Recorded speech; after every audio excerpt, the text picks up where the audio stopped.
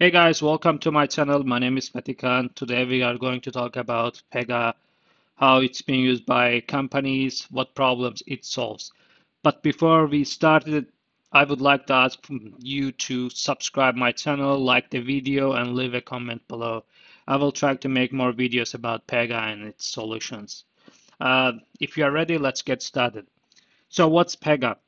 Pega is a software company that helps businesses to streamline their processes and improve their customer experiences. What I mean by that, the Pega basically automate processes, and it does that by using its tools and low-code development.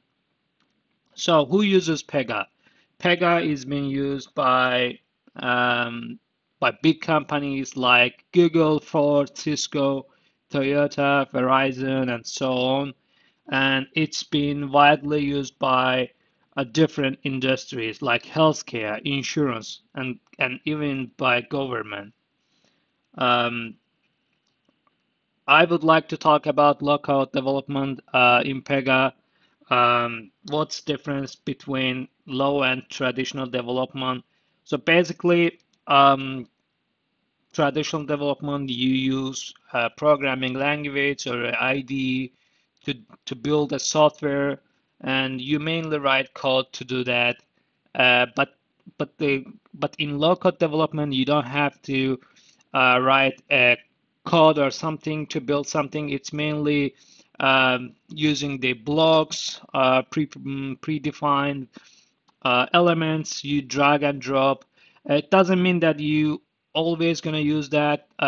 You may still write some code, custom codes, but 90, 80 or 90% of the time, you are just going to use predefined blocks that will help you to complete the task that given to you. I will share something with you guys here. So first of all, I would like to start with this one. Who uses Pega? If you go to pega.com/customers, you can see the list of companies that uses Pega, and it's expanding. What products Pega offer? Pega has its low-code development tool, and it's it's being used by different industries, and you can see the list of applications here and like mentioned here. And let's go to the Pega platform. So let me start with this one, guys. Um, Pega uses a platform called Pega Dev Studio, Pega platform. It has so many features that you can use, but because today's video's goal is to talk about Pega, I'm not going to talk in detail about everything, but in future videos I will share more videos about them. So basically, I was talking about low-code development tool, how you can achieve or automate the processes. Here in Pega, we have a um, case type called delivery request. This is a business process. You place order, you have multiple uh, stages of that process, and at the end, you have the resolution process.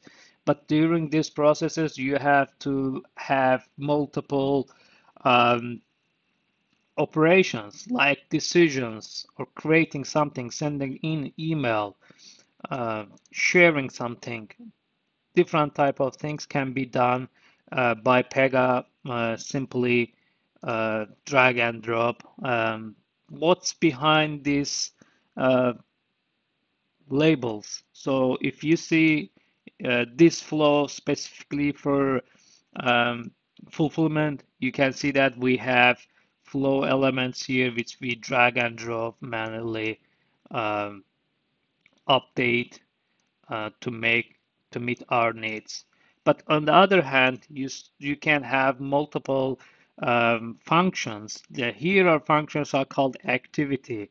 Activity is something you uh, try to make something like assign a value to a property or uh, make a database connection or change, send an email, or have a when rule, if else condition like this one.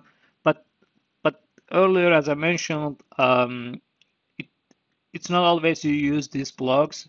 You may still have to write some Java code like mentioned here, but it's not common. But 90 or 80% of the time, you're gonna use um, the capabilities of Pega platform.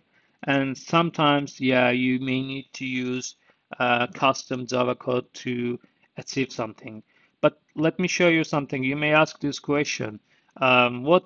What happens even though you drag and drop something here? Does it mean that it is like this in background? No, it's not. Whatever we do here actually uh, converted to a Java code in background like this one. So if you come to an activity like this one, click on Actions, view Java, it will show you all the code that's being converted to Java in the background.